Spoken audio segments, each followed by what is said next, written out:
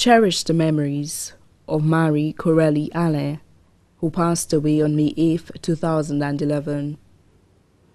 I have passed a mountain peak, and my soul is soaring in the ferment of a complete and unbound freedom. I am far, far away. My companions and the clouds are hiding the hill from my eyes. The valleys are becoming flooded with an ocean of silence, and the hands of oblivion are engulfing the roads and the houses.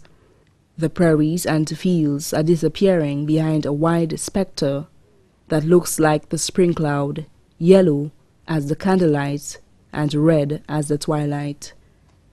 The songs of the waves and the hymns of the streams are scattered, and the voices of the throngs reduced to silence, and I can hear naught but the music of eternity in exact harmony with the spirit's desires. I am cloaked in full whiteness. I am in comfort. I am in peace. Khalil Gibran.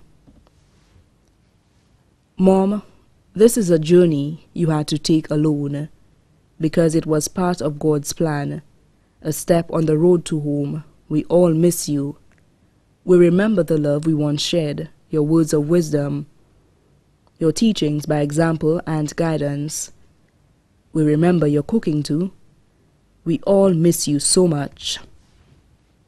Dear God, please take the soul and spirit of our dear departed mother into the sweetest corner of your mind, the most tender place in your heart, that we might be comforted.